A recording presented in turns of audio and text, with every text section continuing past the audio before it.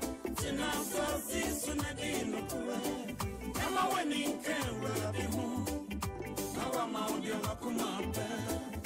Fawako nshera binsem, nafamu tunusuno nonobe. Mauhundi bonye funti,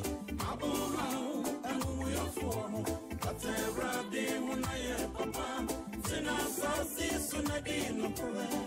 Kama weni kenra bimu, nawa maudio wakumape.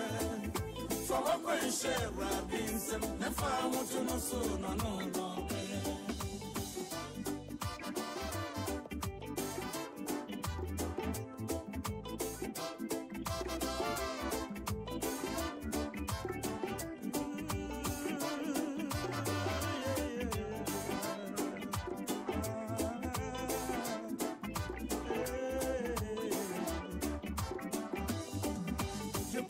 Radina to quasi turn why you training at this other chair. You come radina to quasi turn why you been with this original. I won't get any press in the end. Only board in the busont. My buffon can guy pony. I won't never be a bonnet. No pay in the bonnet for 1 hour general. It's a 1 hour general. Benya assassine akaka krebina oboni foni ho aso shishani tunabia na oni ho awrasifu ne benya assassine die na wajiwani asundue bebre so wakwan share binsim afa muto no so no Boni fozu sotini ni wanza matade sikuno sunewa disore. Ifise wa musa ni dariben. Boni fozu kanten wa kuntu ni tediemu. So demo mani mufono ye na jasina wa kumwana wa buraboye. Wankante be wa kumemu.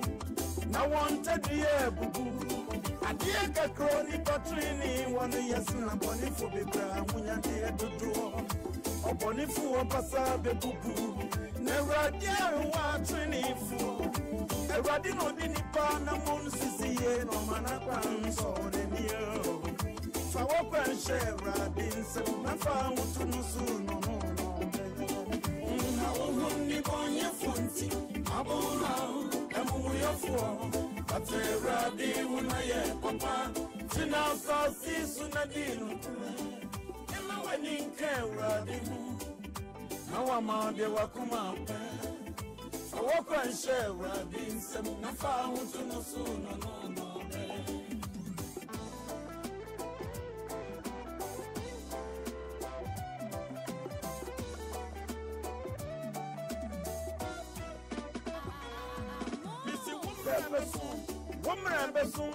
Wumra besu amana sonso Wumra besu no sura kasa wu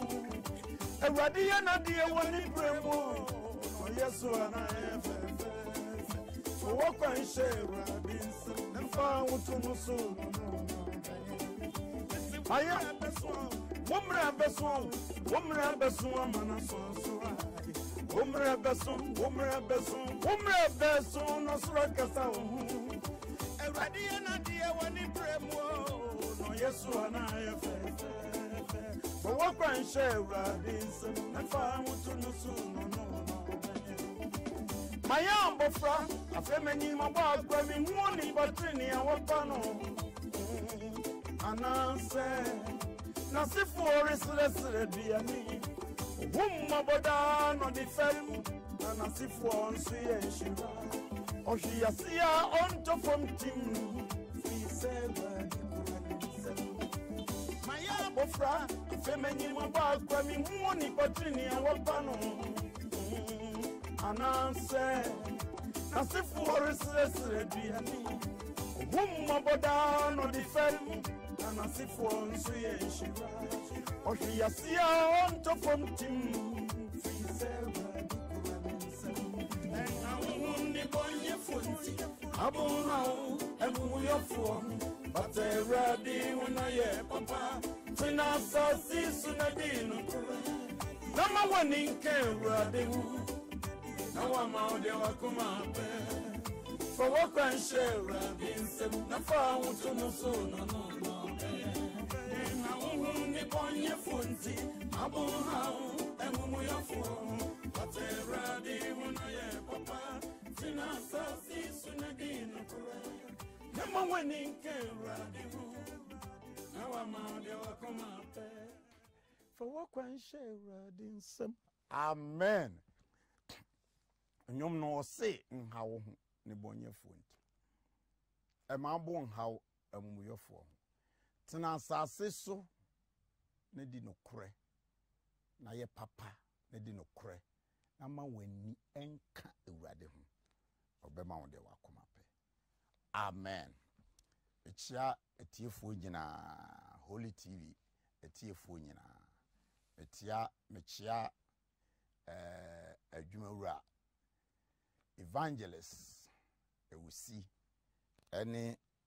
adwumayefo a ewo Holy TV ne asafo manyina obi a otie Holy TV Ewurade nhira wo se wo de wafidie no ato ha ene so Ewurade de akyeye na ye adwumadi a ye die no ye kasafa enwom ho enwom to hwan na yento ne ho nwom enwom ho mfaso ne sei ade ne firimu ba na eyese ye to nwom ana enye ahoni mfaso ye kire wo se we Christian as a Christian as a se wutie Ewurade ho nwom ese woto Ewurade ho nwom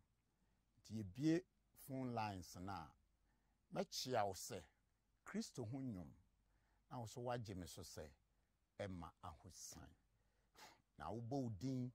na wo kan ba bia wo kasa free a na wo adanse bia e confesi asam na ye kan so a na wa kan manipa nyina te de ahye Kristo din animonyam enwom a wotie enwom a woto enwom a ya aboawo ubetimi abonipa kro bo enwom ne din ene enwom kro ene de aya ama wo ya ne pe testimonies adansi a etiase adansi bi te se obi a enwum bi de ayaresa bi abre no de nkwanje bi abre no ede ahosan bi abre no enwum bi a nka wokọ akodi ne ho awu kokọ ye niema bi a enye mfa kwan na esan nwom no tie a wotie ya na woto ye ebo wo na koma mu nti Ewurade nam so eje no eno na ye petie na se obi a ompenyum ana onim nyum ho mfaso no wahunu na watonyum na Ewurade animonyam esane enura me kasafa enwum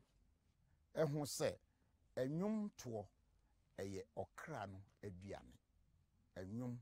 eye okra no aduane onyankopon boye no ye nipadua we no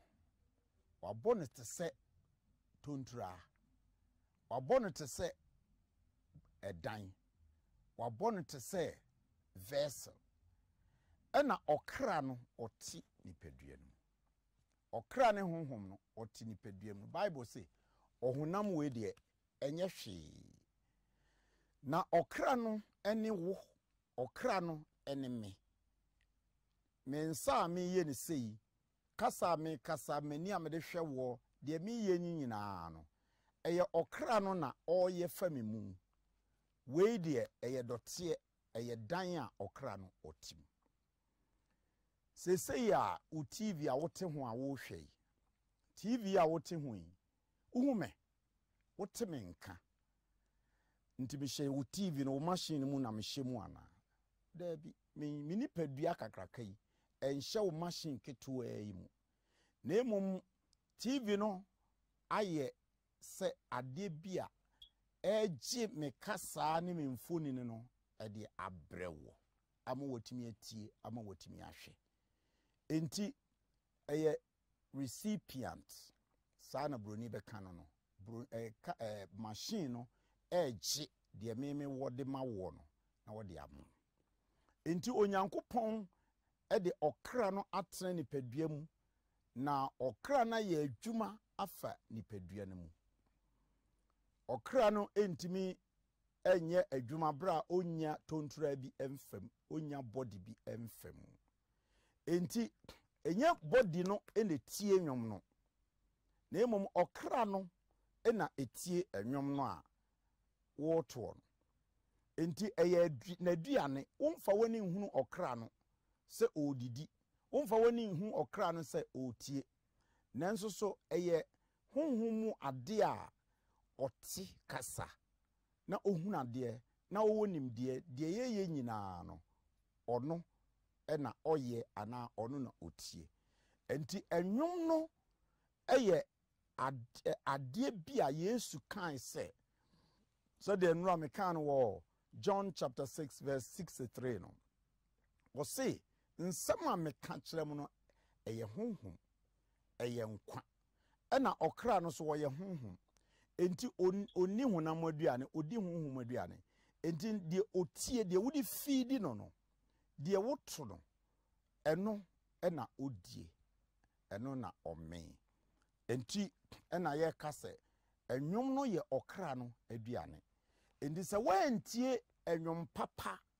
a ebema na aduane pat se de nipadua no ani aduane pa onya ahofe ontimi nyini kama ontimi nya asomdwe wo ne body ne mu no saa so na okra na anya aduane papa ani wanya nwom papa anti a obedi aduane bone na obeyare obewu obesei enunti esase onipa dasani bia na sonwe no a odi tie egu okra no mu no otie nsempa otie nwompa otie enwum a ekekere were enwum a epeja ewurade enwum a eka ewurade eho asem na bra wo tie no esanse eye nkwa esanse eye honhom ninti ebeje wo nkwa ebe saw yade ebe peja ene yenhwe asem kekra bi ewo Isaiah chapter 42 me kan from verse 10 wo de me nkyerechire mbebre na wo asem no a kire ne humu ose monto nwom foforo ma ewurade enwom so ade ba akwa wo ne se ye wo nwom a ye toma ye ho ye wo nwom a ye toma obi ye wo nwom a ye toma nipa ne ye wo nwom a ye toma ewurade quotation no Isaiah chapter 42 verse 10 to 17 and American kan Isaiah odifo Isaiah ngoma eti aduanan mienu Isaiah chapter 42 verse 10 to 17 ti ose monto nwom foforo ema ewurade nansen na me ne omo interview me wo TV station bi na omo bisa me se enwom kane nwom to ne enemrem nwom to no me ko interviews omo ta bisa me pa na me ye nwom to ni nti ya na me mpese me kasa tie obi anwom ba we de me mia mani kaaye na me san kan ha bio se wo hwe ye man Ghana mu a anwom tofo a ye to awurade nwom no ye jai enwom etwere se ye nkompose nwom obi ko program a ose wo ye star yen ye shase ye beje awurade di ye no na ye kwa asore a ye wo enwom bi wo ye friend congregational song enwom a asafo ni nyina bomuto ene ye friend congregational song sa enwom no ebi ni Yehowa yeyiwaye danasi mi onyami tumfu sa nwom ni nyina ya ye congregational song a dom ni nyina bomuto na esanse stars a aba nansen omunni nwom omuntwere nwom nti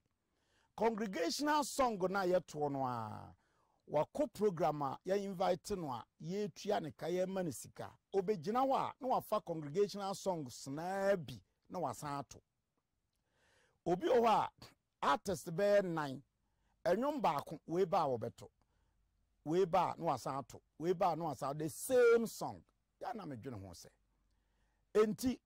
congregational song na ye to ye wie ye no eno ne yese san beto kire ye yana enka wo ye star wo ye artist de enka wo composition na nka wa beto akire ye nanso we de Ghana fo agya anwom twere Nigeria fo da so twere anwom Nigeria fo musicians omo da so twere anwom yamfa ye anwom da Ghana ni wamfa anwom da anto a na wakofa Nigeria ni anwom na waba abeto na Nigeria ni no wan twere anwom na nka wo benya ato Nigeria ni no anwom na wo no wo akwakofa ekuyeme no wan twere a enka wo benya ato enti momma ye nto anwom foforo ema Awurade tena ase na bompaye na bisa Awurade na oma wonwom enwom aye foforo a enwom bia ba wiase a ewo botaye a ye nti Awurade de baaye na obi de enwom bia ba ne botaye abeye na adwuma wie wo so fa bi bra na wode no so emeye adwuma bi na wakofa de aye na adwuma wie ba abeto no wo pese o kire sei nti Isaiah chapter 42 verse 10 no say monto nyom foforo ema Awurade me ni musicians na me ne mo kasa Ghana nyom tofo musicians am Ghana mon hya ase nkompose nyom monto nyom foforo Awurade asem say monto nyom foforo nka asem monto nyom dada ema Awurade monto nyom foforo ema Awurade na tie so bi to nyom foforo ema Awurade a de ewo mu nie o say verse 10 monto nyom foforo ma Awurade mumfiri asase ano ento ayeye nwom mu a mokọ epo ne de ewo mu nyina se ensu ano aman ene wona wotete so mu a mokọ pum ko hunu tumi Yankopɔ tumi mokọ hunu Awurade nsa nkyerene mokọ hunu Awurade nwuma na mo meka nkyere yen mu a makọ honhum mu akọ pum mwako poase mwako nsuom mwako wuram mwako hunu Onyankopɔn nwuma ne tumi no mo meka nkyere wiase na wiase nte na wiase nhunu se de oka se ode nwom foforo ahye manum ye Nyankopɔn ayeye nipa bebre bete asuro na wabata Awurade ho woto Awurade ho enwuma ho nwom a emade onte yete emade onhunu ye hunu emansenkyere ne niema na wohunu efa Awurade ho no evangelism etwe okra edeme Awurade nti wose mo amokɔpo ase mo amokɔpo so mo amokɔ wuram mo amokɔ nnwuma mu mko hunu Awurade nnwuma na momfa nye nnwom emra meto nkyere ye na se basa wose anwapra dada so ene eso nkuro ema wonne so enkuruwa a keda eteso no ma wona wote sila ento ahurusie nnwom wonfiri mepo atifi emo ahosepen se ma wonhye Awurade animuonyam se wo twere nnwom foforo na wo to a wo hye Awurade animuonyam na o se na wonka na yeye ensu ano aman mu se yeye saa verse 13 se tio onka se to nnwom dada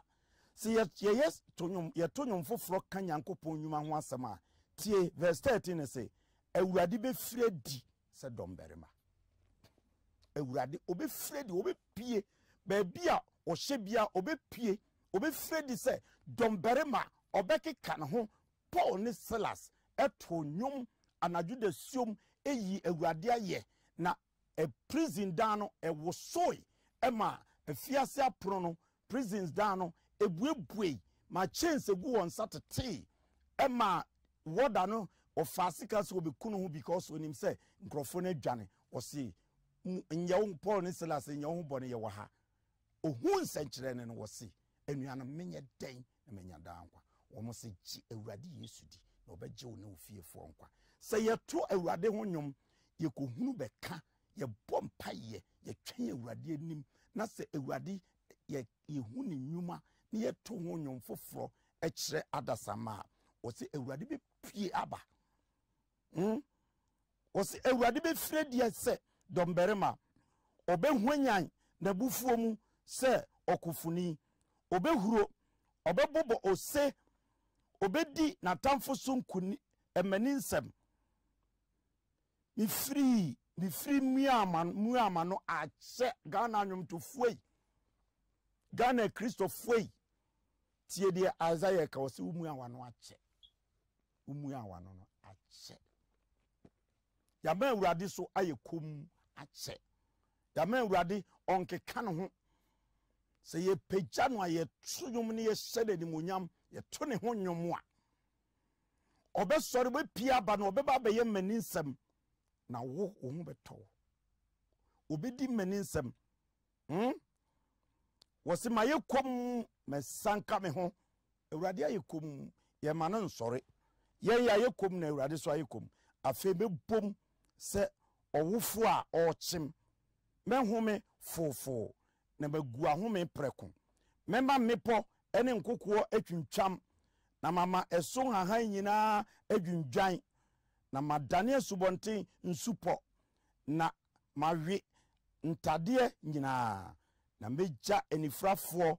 ewo okwan a wonim mu so memma wanante atempon a wonim so memma sum aye han ewo wanim na de eye mbonchimonka no meye no tama ade yei ena meye mama won na minya won ate so me urade sorry a o problems nyina be solve emi po beye asaseta ba bia nsuo ni nsuo beba ba bia me hoye basbonchimonka level urade the Lord will do miracles, the Lord will perform miracles, he will do marvelous things. So wo podon samra ne wo kan menu ya obekeka no ho because o se wo yesa na wo hye no enimonyam na verse 17 na twa toro se na wona wode won ho ato abosom so no obesan won achi na won ani bewu wona wo ka kire eguo ahoni se mo ne ye nyame no obonsam ani bewu abosomsomfo ani bewu wona won som ye nyame no ye nyankopon no wona won mu no wona won hu ne nwuma no obehu obehye ne monyam na odi suro ni awopopo eba bedinachi moma yento awurade honwom eye spirit eye honhom eye nkwa epeja awurade ehye ne monyam ema ofiri ba bi o hye bia pie ebedi amani ebe ye mani nsem bekeka no ho so the Paul ne Silas bre okeka no ho ema nkwaje eye obi dia no ena anwumre enche ye bebue phone lines no. What is your testimony? Enwum to ye tome awurade awurade ani je ho se ye beto nwum foforo na ye to no na dwuma no ono ani nwuma na wode wani ehunu no ensenkyere ne awaya ma wahunu no ade pa anado ye ne mobro hunu ne do ho nwuma wayi na di akere wo no mfa nhye wo anko amfa nhye wo ho mfa nhye wo trip enkata so fato nwum ye dede nwum nti no se ode nwum foforo hyemanum ni ye nyankopon ye nipa bebre bete enwum de obia nam ho onsisi na so ka etwam na ne su ekwa obi atika no su ensuo bom obi ate enti nwom ye ade a so obi pew ompew obete enti ka sense nyankopon nyansan mu no ho wode enwom no aye ade bi a de wonipa akomam de wonipa kram enti wonipa te a ne bumfu onipa ti a na nani age ayese adidie ayese adododie bi ayese ade bi a ema nipa honhom soroye eye nyansa no de ye yo enti so obi to nwom a na ne ta oyo tamfo kura o tenwom na ne wira fi so ye tamfo na nwom ne ye ne de ti by forcefully no obetie nti awurade si emfa ne ho asem ento nwom yemu ne di ento ne ho nwom ne nipa nte ne nipa ti a ono awurade obesori beebi o hye bi obepia ba abedi mani nsem na yesoso ye ho besan awurade nhyirawo